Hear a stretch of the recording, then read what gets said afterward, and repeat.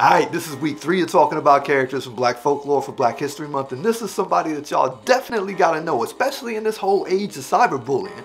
I'm talking about Annie Christmas. Now, what y'all know about Annie Christmas? Some folk called her Keelboat Annie. She was about 7 foot tall, about 250 pounds, give or take, and she was fierce. She was captain of her own keelboat, crewed by her 12 sons, and she ain't never have no husband, cause couldn't no man tame Annie. That'd be like trying to tame the Mississippi River. She was supernaturally strong. She used to unload that boat with 2 big old barrels, one under each arm, and then balance the third one on her head. That ain't stopped men from trying to challenge her though. She wore this long pearl necklace, and every time she bested a man's challenge, she added another pearl to it. That thing was about 30 foot long by the time she died. She hated bullies too, and if she caught whiff of somebody bullying somebody else, she'd put an end to that real quick.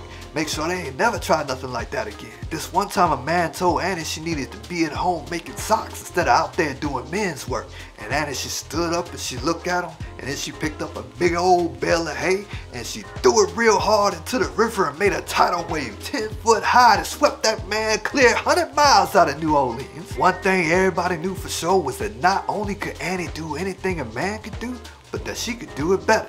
So tell me, what y'all know about Annie Christmas? Why don't we trade some stories in the comments?